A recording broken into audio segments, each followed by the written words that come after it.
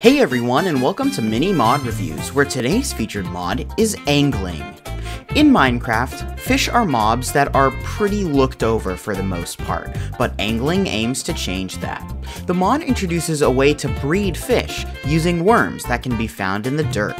After breeding, fish will now lay eggs, which will eventually hatch into fish fry, which will then grow into their adult counterparts. On top of this, the mod adds in a ton of new fish types to the game, including fish such as mahi-mahi, sunfish, anglerfish, and catfish. Along with all these new fish come some other sea-dwelling creatures, such as crabs, sea slugs, seahorses, and nautilus.